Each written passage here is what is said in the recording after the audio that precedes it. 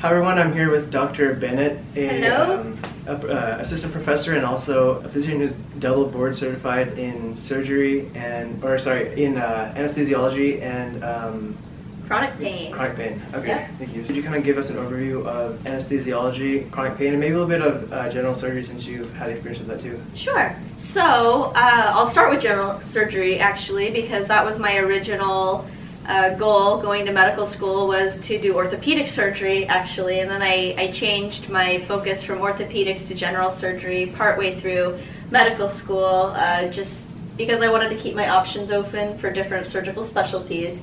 Orthopedics is pretty focused in orthopedics, whereas I thought I might want to do some type of reconstructive surgery, minimally invasive surgery, and so general surgery can be opened up and you can do multiple things. So I matched into general surgery at University of Florida in Jacksonville, and started out there. I did 2 years and wasn't thinking that that was going to be the right fit for me long term in my life. Just the commitment, the hours, the lifestyle. I loved surgery, but thought that it wasn't going to be the best fit for me in the long run. So I wasn't exactly sure what I wanted to go into at that point, but I really loved critical care, and critical care is a big part of surgery, of anesthesia, of a lot of medical practices, but big, and I was already doing a lot of critical care and surgery, so I actually took a break from general surgery and did a surgical critical care fellowship. And in that year, I realized that I really liked the operating room, but I liked the critical care aspects of surgery more. And I decided to switch into anesthesia, which has a lot of critical care. Every general anesthetic is fairly similar to critical care, except it's a more of a controlled setting. But anesthesiology has been a wonderful field for me. You get a lot of surgical exposure, a lot of critical care exposure. We do quite a few procedures, which I also really enjoy. That's still part of my surgical passion. I don't get to sew anymore, but I have to do what I can. And then I really had an interest in chronic pain management. I really enjoy talking with patients and managing pain issues. Chronic pain is a very different subspecialty of anesthesia in the sense that you're not in the operating room. You have a clinic practice. You see patients in the clinic, you follow them in the clinic, and you do procedures in the fluoroscopy suite. And so it's a very, very different subspecialty of anesthesia. But for me, I thought it was a good way to go to give me different opportunities as I go through my career. I have my operating room, critical care kind of field, and then if I so desire in the future, I also have my chronic pain field where I can have a clinic practice, set my hours, do my procedures, and then chronic pain also helps me within anesthesia because we manage a lot of chronic pain patients doing anesthetics for other surgical procedures. So it's been a really nice career for me so far. So chronic pain is a subspecialty of anesthesiology? It is. So a lot of chronic pain programs are subspecialties within anesthesia departments, but a lot of those fellowship programs will actually take residents or fellows from different residency programs. So I did my chronic pain fellowship here at UC Davis. We have a wonderful chronic pain department, and within my fellowship class we had 3 of us were anesthesiologists, we had 2 physical medicine and rehabilitation, and 1 neurology fellow. So we were a nice mix. They've also had family practice and I think we had one internal medicine at one point. So you can really come to chronic pain and psychiatry residents will do chronic pain, because a large part of chronic pain is actually a psychological. There's a lot of behavioral, psychological factors, psychosocial issues that go into chronic pain as well. So chronic pain is really a multi-specialty or multidisciplinary field. And so that's a really, really exciting thing about chronic pain, is you actually are working with other disciplines, and so you really get an idea of how to manage illness, different pain syndromes from different specialties. And so you just learn a lot more than you would just from your anesthesia or your surgical background, because you're learning from other disciplines, which is really exciting. You get that interdisciplinary kind of opportunities there. Yes, and then you work with psychology, you work with, you have your PM&R, but you work with psychologists, psychiatrists, we work with acupuncturists, physical therapists, occupational therapists, dietitians, nutritionists, exercise physiology. I mean, there's a lot that goes into treating some of these chronic pain patients, and so a very comprehensive chronic pain program will incorporate all those different disciplines into managing these very challenging patients. Okay, so what other subspecialties are there in anesthesiology besides chronic pain? So there's cardiac fellowship, pediatric fellowship, there is neuro fellowship, critical care, obstetrics. There's a new sleep medicine subspecialty. A what? Sleep medicine. Oh, sleep, okay. Regional anesthesia is a new fellowship, and actually we're about to start a regional anesthesia fellowship here at within our program, so that'll be something that's coming.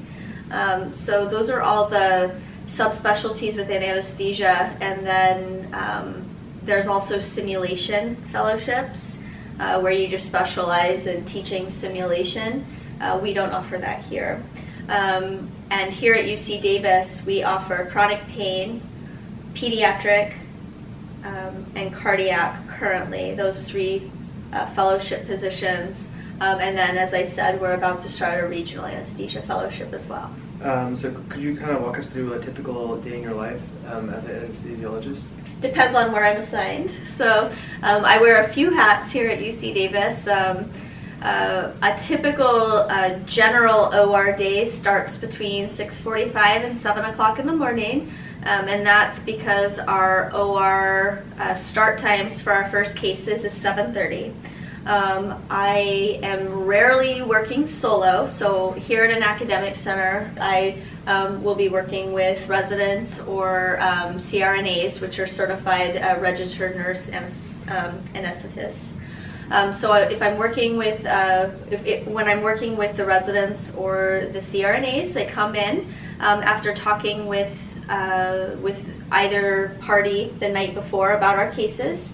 I come in and we do a preoperative interview with the patient, and then get a full medical history, past surgical history, allergies, all the things we want to know, allergies, when they've last had anything to eat or drink, and then any problems with anesthesia in the past, and then any specialty things as far as if they have any religious reasons they would not accept blood products, things that could affect our case.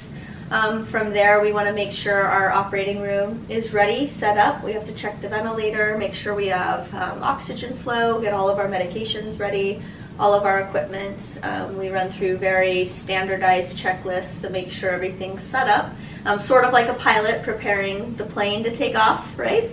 And then following that, we bring the patient back to the operating room, start our cases, and that's how the day flows. We'll have I'm usually assigned to anywhere between 1 and 3 operating rooms, and then I manage, I do the same thing in all the operating rooms that I'm assigned to, discussing cases, making anesthetic plans, teaching, managing the patients.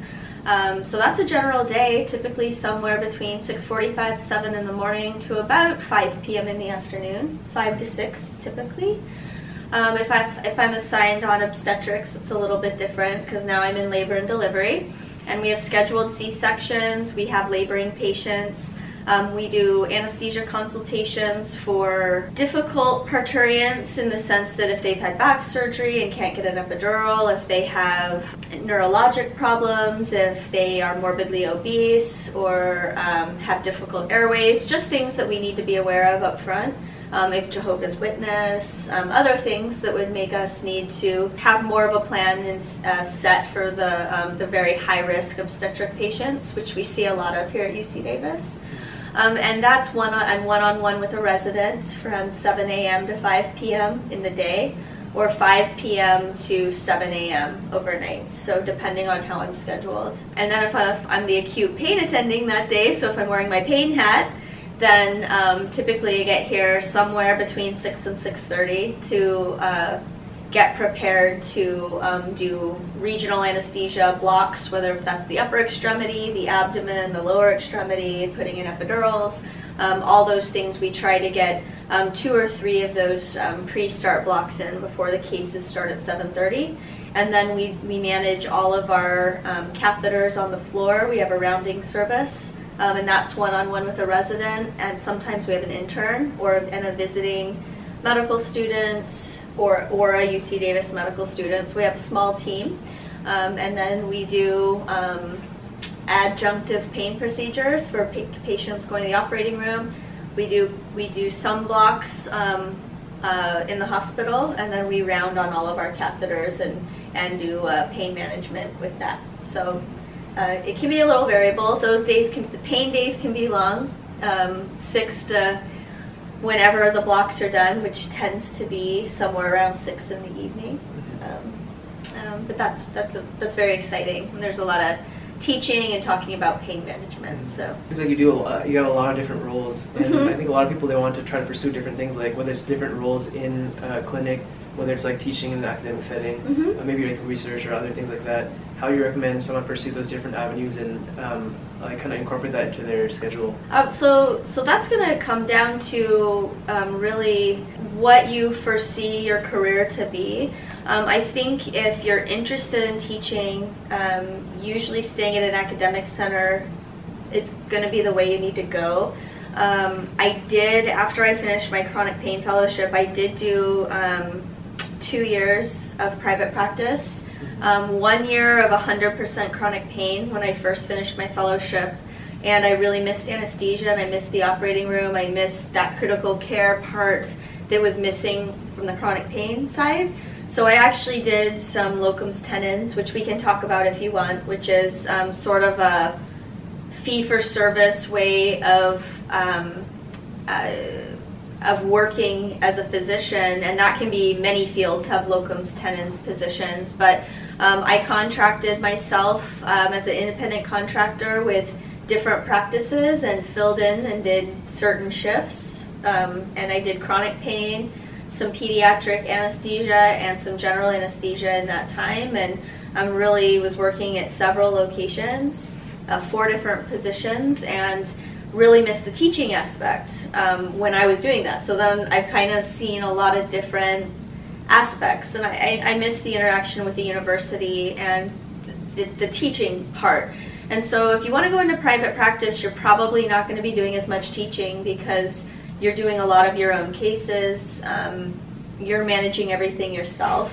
To do a lot of teaching, you're going to want to be at an academic center, and that's going to entail probably starting early. Academic centers typically want to have people that that they know are interested in teaching. So if you've been in private practice for a very long time and then want to come back to teaching, it can be a little more difficult because you're going to come in at the lower level starting out and have to build your reputation in academics.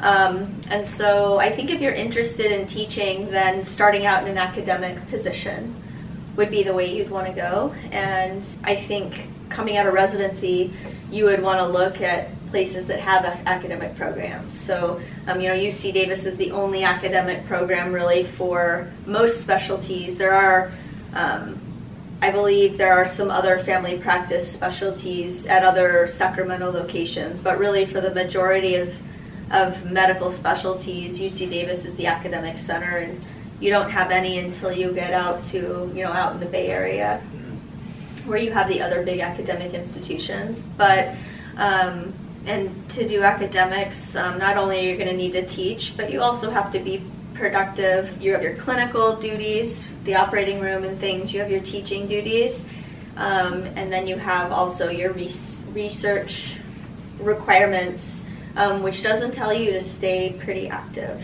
in a lot of fields. You mentioned locum work and being in private practice. It seems like the tendency nowadays is for most specialties to go into like bigger groups, or like hospitals and things like that. Is there still a lot of opportunity to go into private practice in anesthesiology, or is that kind of shifting to? Well, private. So when I say private practice, it would entail not being at an academic center, but within a big group at another location. I would say any position really outside of an academic center is somewhat considered private practice. So whether you join Kaiser or Sutter or Mercy, small other anesthesia groups, those would all be private practice type places. Very few individuals go into true private practice anymore, where you are just your own LLC and you set everything up and then you contract out yourself. You typically join another group's contract with a hospital and then you work within that group as a partner. There's a lot of things to think about with that as well. When I did locums work, I actually was an independent contractor. I had not set up my own LLC, so I didn't have my own kind of business, but I was a 1099 employee, and so all my medical expenses really are written off through that position, and then I had to work on paying my own taxes and all those things. It's a little different than being a W-2. And there were a lot of nice things about that, but there can be a few more balls to juggle when you go that route. Yeah. Are there any misconceptions about anesthesiology? There's quite a few misconceptions. I actually thought all the misconceptions when I was a surgical resident. It's kind of funny. I never thought of doing anesthesia when I was a medical student. I didn't even do a rotation as a medical student. It wasn't required. And so anesthesia was never anything I was interested in. And so from the surgical side, some of my misconceptions were it's completely boring, you don't do anything, you push a little, all of the small syringe and half of the big syringe, and then you might then you intubate and you sit up there and the patient's kind of on autopilot, and that is actually sort of what I thought as a surgical resident, which is funny. And I had no exposure of anesthesia, so I had never rotated, and that was just kind of my misconception. That it was boring, there wasn't anything going on, and other things, we're sitting up there just reading the paper, or doing so do go. Those are some of the misconceptions, but there's a lot of management that happens that just you're not aware of when you're on the surgical side. A lot of preoperative management, a lot of chronic illnesses of the patients that you're managing.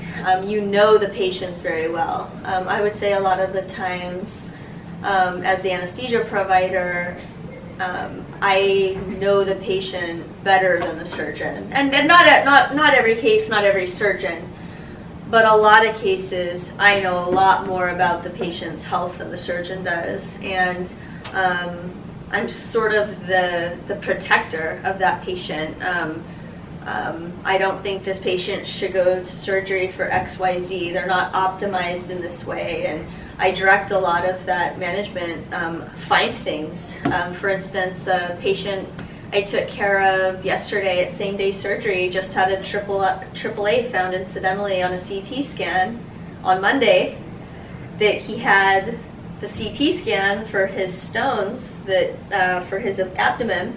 They incidentally found this. The surgeon didn't know. So in my preoperative workup, they said, there's a AAA there, you know, abdominal aortic aneurysm, you know, and the surgeon didn't know, and so we had to have this whole discussion preoperatively, should this patient come for an elective surgery.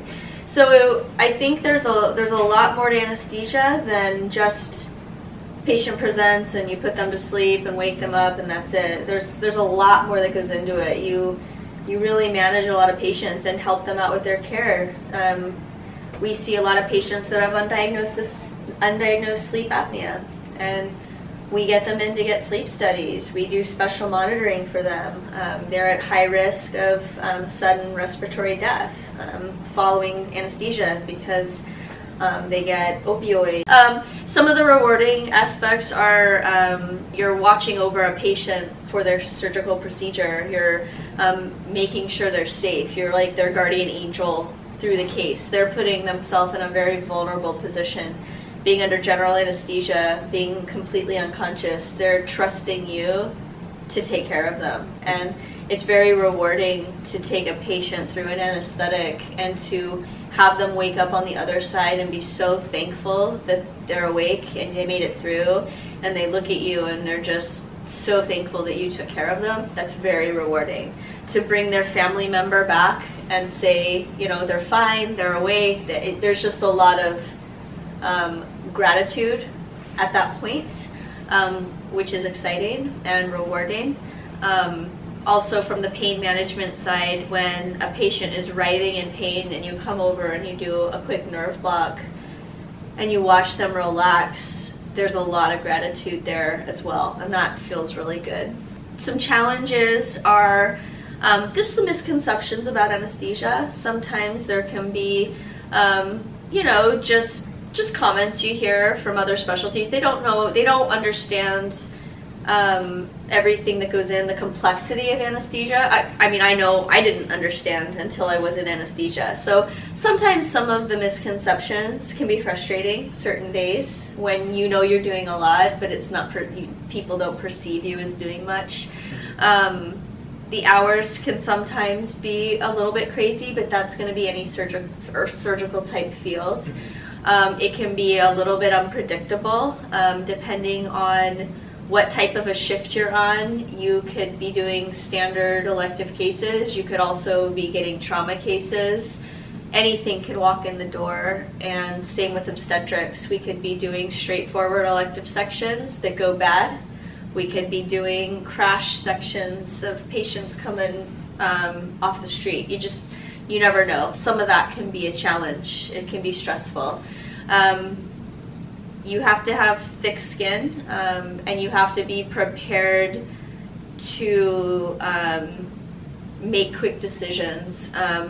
You can have rapid physiologic changes in a case, and you have to be ready to act, and you can't be afraid to go into work not knowing what's going to happen, because a lot of times you just have to be prepared for a disaster. And so I would say anesthesia is not for people who it can't handle a lot of stress. You need a good support system. Anesthesia can be very trying. You can carry a lot of weight on your shoulders because patients can die for nothing that was your fault, but in your care.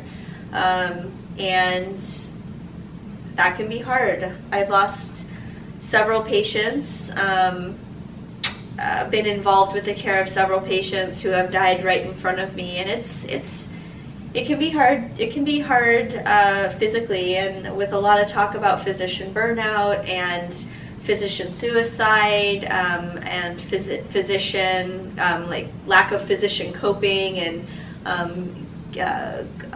getting addicted to different kind of stress relievers, that can be a negative, especially in a field that has a lot of stress like anesthesia. So it's not necessarily for everybody because of that high intensity moments and stressful moments, and needing to think very quickly even when you're fatigued. And so that can be an exciting thing, but I think that's probably more of a challenge because that can be difficult to sustain if you don't have good coping skills. You mentioned burnout. How would you recommend, well, med students, residents, or even when you become a full physician, how do you recommend we prevent burnout and also establish a work-life balance as much as possible? That can be a struggle, and I think it's being aware of what your limitations are. So trying not to take on too much at work. I know that's something I do frequently. I try to do absolutely everything I'm asked, and that's just not possible. So I think making sure that you don't overextend yourself, overcommit yourself, especially when you're getting started, that you allow time for yourself. So, a lot of us want to try to, you're all, right when you're coming out, you want to make as much money as possible because you've been, we all owe so much money coming out of medical school and residency. I mean, it's just so long until you're actually working in your field that you just want to work all those extra shifts, and you want to try to be as profitable as possible, and that's really, for most of us, not going to be sustainable. So I think it's having a nice balance, realizing that you do need time off. I think staying with a regular exercise program, just simple lifestyle things. Taking the time to exercise, taking the time to not do anything work-related, and just, go to a movie. I think for me, spending time with my colleagues outside of work is a good balance for me because we work very closely with each other here, and so to step outside of the hospital, go to dinner, or go to happy hour, those things really keep up morale. Realizing that you need a break. So there's sometimes that when I'm at work and I am having a rough day and having a hard time, being able to have a network or be with my colleagues and say, I need to take a break, I just having trouble right now, being able to reach out for help. I think that's important, is being able to communicate. Something that we don't always do well. We don't want anybody to see that we're struggling, and sometimes you just need a moment. And then decompressing, so really being able to get things off your chest at home and talk about your day. So having just a good support network, whether that's a friend or a spouse or a loved one, a family member, whomever, just being able to talk and get things off your chest so that you can decompress and not keep things internalized. And then having a good, whatever program you go to, having a good sort of support system or unbiased third parties that don't know you at all, that can just sit there and listen to you, and they don't judge and they just listen. And that's something awesome that we have here at UC Davis for supporting the staff, the physicians and nurses and everybody working. So kind of going into how to get into anesthesiology. First, you mentioned that you went the DO route instead of the MD route. Could you briefly mention, kind of give us an overview of the differences between an MD and a DO? Sure. Well, I chose to go the osteopathic route because I originally had wanted to do orthopedic surgery, and osteopathic medicine, I mean, there's a lot of similarities between the two. A lot of the curriculum in medical school is very similar. The osteopathic training has a bit more emphasis on how structure and function interrelate. So the basis for osteopathic manipulative medicine, or OMM, or osteopathic manipulative therapy, OMT, you might hear it both ways, is kind of optimizing structure, so just the structure of our body to help optimize function.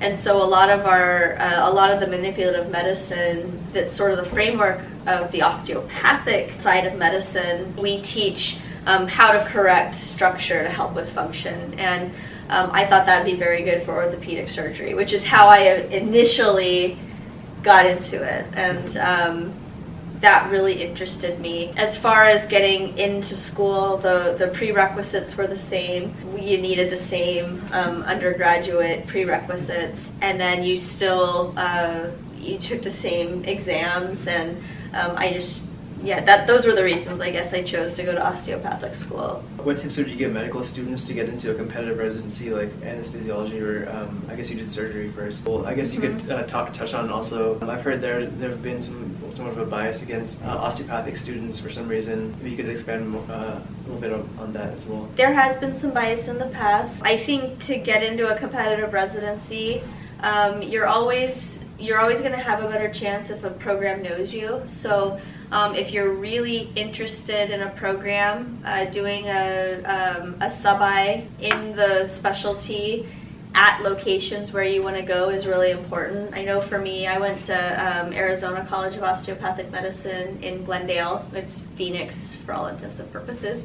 And I really wanted to come back to California. I ended up in Florida, but so I did several sub-Is at big programs in California. Actually, I did a surgical sub-I here at UC Davis in 2005. But getting exposure to the programs you want to go to, if you can, is excellent, because if they know you, then they're going to feel more comfortable having you in their program if you did a good job. Obviously, you want to do really well in school, so keeping your GPA up, and there's that standardized testing, which really is the way all programs can standardize. It doesn't matter what school you went to, if we see your scores, that's a big chunk. I mean, really, I think just getting the COMLEX or the USMLE as high as possible, obviously we always want to do as well as we can, is going to be very important.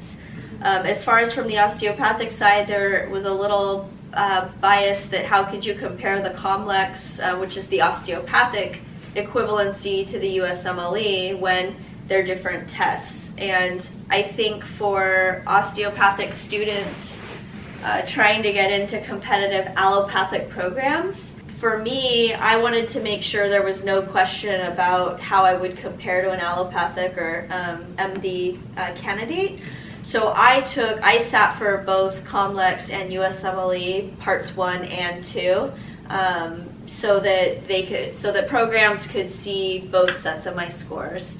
I only took the third step of the COMLEX because that's my license. It didn't matter. I was already a resident. I mean, I was already in a residency program. But I think having that USMLE score, there was no question about how I would compare to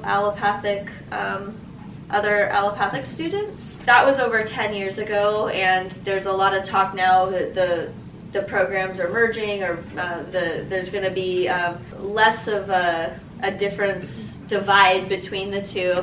And so going forward, I don't know that it's necessary to take both. And my guess is in time, there's a standard test across the board would be my guess in time. So the way things are now, I don't know how necessary it is. So a lot of programs, UC Davis has osteopaths in all programs, so I don't know that it's an issue. But if there's any uncertainty, sit for both exams. You're studying for one. Why not take the other? I mean, MDs don't take the DO side, but if you're concerned from the DO side, then you're studying for the COMLEX. I didn't do anything different for the USMLE. It was like taking the same test twice, to be honest. Yeah. You gotta sit through that though. Yeah, and pay for it. Yeah. Since things are always changing, not with just in programs, but with medicine too, how would you recommend people stay on top of medicine since it's changing so fast? That's a good question. I'd like to have a crystal ball. You know, I think it's try not to get caught up and stressed or worried about every little change. There's always, I know at least in anesthesia, there's always been the fear that anesthesiology is somewhat of a dying profession with nurse anesthetists coming up, and what's going to happen, and I'm sure there's these concerns in every field, and with constantly changing healthcare reform and how our country pays for things, and how patients have access to care, and what the payers are doing, and there's so much that goes on and changes. I think for medical students coming up is to don't get too worked up at each individual moment. It's your life, it's your career. There's always going to be a need for physicians in whatever specialty you're doing. So just do what you're passionate about. Don't go into a field because it's supposed to be the next thing, or it's a safe field, or things can always change. So I think the best thing to do is keep your head up and focus on your goals and what's going to make you happy. In the end, we just all want to be happy. So you can't get caught up in too much of the news and the hype of the day-to-day, because you just get swallowed by it. Kind of going on that, are there any changes in medicine that you see that's kind of like coming up in the next few decades? Like, I know EMR was like a huge thing over the past few. I don't know that I'm the best person to ask me, like, don't get caught up in a lot of the politics and the news, but I would say as we're trying to manage more and more patients with fewer physicians, we're supposed to, they're predicting in 10 to 15 years that we'll have a huge deficit of physicians compared to patients who need care. So I would say probably we'll see more telemedicine. We're going to see more of patients getting care through technology. Being able to be a physician here in Sacramento for the really rural areas. I think we're going to see more and more of that, and definitely more with technology, more apps.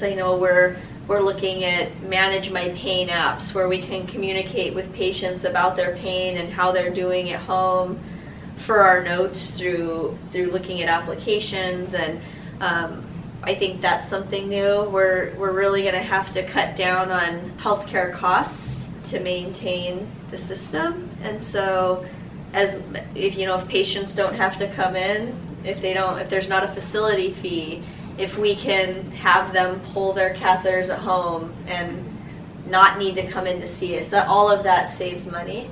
So I think that's somewhere we'll be going. Kind of like a decentralization almost. Yeah. I think, though, being able to see, if we can communicate physically, if I can see somebody on a monitor and we can talk, I think we can do a lot. So because I worry about outsourcing, like you're just talking to somebody and you don't know what's going on, but if you can still physically see patients, you're still getting somewhat of a personal interaction, but cutting down costs, but also making healthcare, you're bringing healthcare to patients who can't otherwise get it, that they don't have access to specialists, in rural parts of the state or rural parts of the country, and so you're actually able to get them seen when they otherwise may not have been. So last question, what advice would you give for medical students to become good doctors? Work on having strong interpersonal skills, communication skills. It seems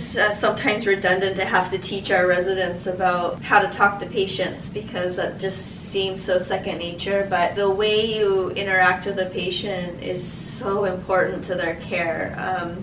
Whether it's just the way you sit down next to them, the way you just have eye contact and listen. Don't be typing on the computer while they're trying to talk to you. I think that those are some things that really make a difference for the patient, is just having that communication skill and having the patient know that you're listening to them. I think that's the biggest thing. We're all learning. We're all intelligent people. We're all learning the same book knowledge. We all take the same exams. We go into different specialties, so we all have slightly different skill sets and knowledge sets, but I think the big difference isn't always a knowledge issue. It's just it's more of a social, being able to empathize with patients, to deal with patients from different cultures, understanding, trying to understand where different patients come from, and providing the best care experience for them. And that all comes with developing how you interact with them. And that's something that's very hard to teach, and not everybody gets. And I think that makes a big difference on who really succeeds and who doesn't.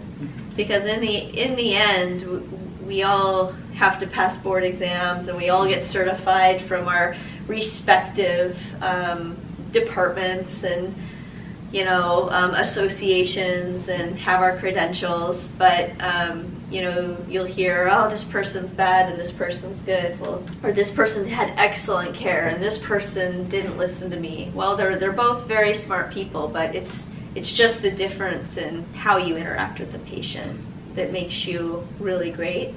And then on the legal side, good communication with patients is going to also help prevent them from wanting to sue you. And you never want to treat a patient just to not get sued, but if you communicate, if they really feel like you have their best interest at heart, if that's your first priority, you're going to be less likely to find yourself in a courtroom or with a lawyer. So just always something we have to be thinking about when we care for patients. So. Okay, great. Well, that concludes our interview. Thank you, Dr. Bennett, for again for being with us. Of course. If you guys have any questions for Dr. Bennett, leave it down below in the description box, and I'll ask her and relay the information to you guys. Also, let me know what specialty you want me to interview next, and I'll see you guys in the next interview. All right. Thanks, guys. Good luck.